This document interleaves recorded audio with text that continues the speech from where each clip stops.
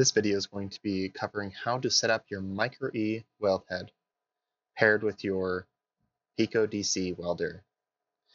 In this case, we have the welder set up to accept a round electrode that's typically used for thermal compression.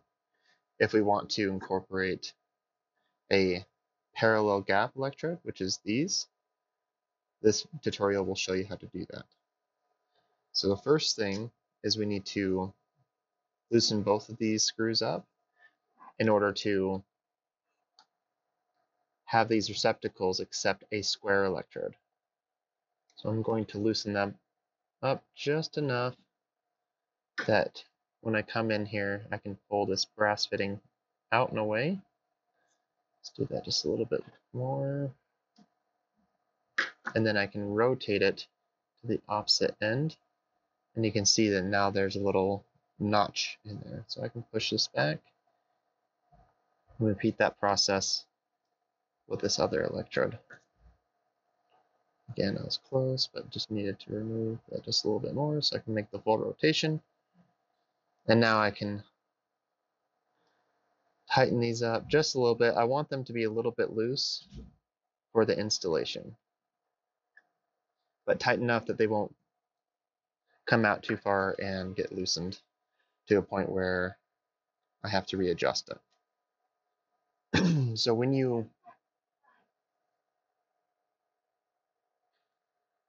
ready, we can take our electrodes out of the container, and they're oriented in a specific way. As you can see, there's an edge on this side, an edge on that side.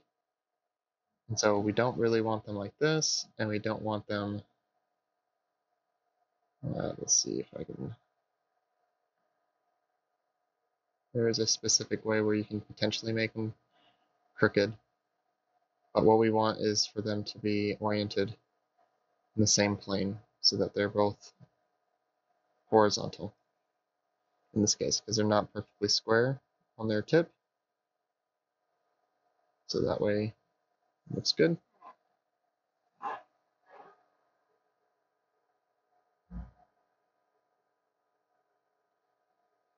You can rotate them so that they're oriented in a vertical orientation if you want.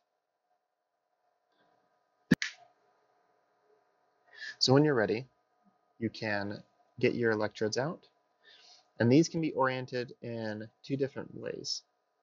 In the video, this is oriented in the vertical. This is my preferred orientation. If you rotate them 1/4 turn, so they look identical still, but now they're set up in a horizontal formation. Again, doing that in camera.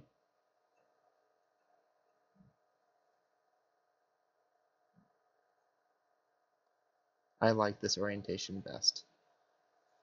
So to get that in, we'll hold both of them and then drop them in like that. Now while this weld head is currently off, so when I pull on this will disengage the magnet that holds this in place, and I'm supporting it with my finger. So what I like to do is I like to have it freely standing, and I like to have it, this is all the way to the bottom, this is all the way to the top. So I like to be somewhere in the middle. And then while applying pressure on the top of the electrodes, just so they don't drift around, and I want to make sure that they're making good contact with my welding surface. The knob on the right here, I'm going to tighten that up. Okay, so that's tight. Then I'm going to tighten these electrode holders, and that's going to force them back. And so that each side of this weld head, so this is one side, this is the other. When I now loosen this knob up, assuming I didn't do it too tight, and it looks like I did. So in this case, I'm going to just use some pliers just to loosen that up just a little bit, help myself out. When I spread that open, you can see that the electrodes stay in their orientation, but now we're creating a gap. Now, what's the best gap? Usually a minimal gap is best, but if we need something specific, we can incorporate some Kapton tape or some sort of a shim that's non-conductive. And I have some here, so we'll just use this as an example. But I will slide this insulating layer all the way down so that my gap remains constant between maintaining this electrode.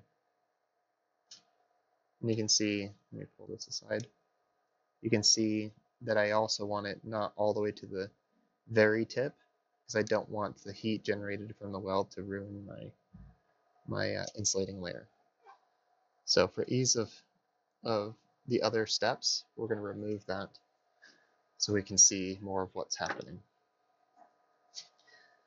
So again, the welder is still off. So I'm going to support this while I push down so that these don't slam. See that? So I have my finger below it, and I caught it before it hits. And I'm using, I believe this is 800 grit sandpaper. And this is important so that these two electrodes sit perfectly on the welding surface that you're going to be using. In this case, I have the plane that's supplied with the welder. So I'm going to, with no additional pressure except the weight of the head, drag this away horizontally. And then I'm going to lift it up a little bit and drag it. And not lifting up, but straight. And my goal, when I get close, is you'll see two uniform lines coming from both electrodes. When I see that, then the electrode has appropriately been planed out for both sides. Now, what I like to do beyond that is to clean the electrodes just a little bit, because there are some metal shavings that were produced by doing so. Now we can blow them off, or we can use a brush if you have access to one of these. This is just made of fiberglass, and it's just a polishing or scratch brush. So I'm just going to remove any of those away. And I'm happy with that. And now I can set my weld head. So I'm going to raise this up just a little bit so we can see more of that. And I'm going to flip on my weld head.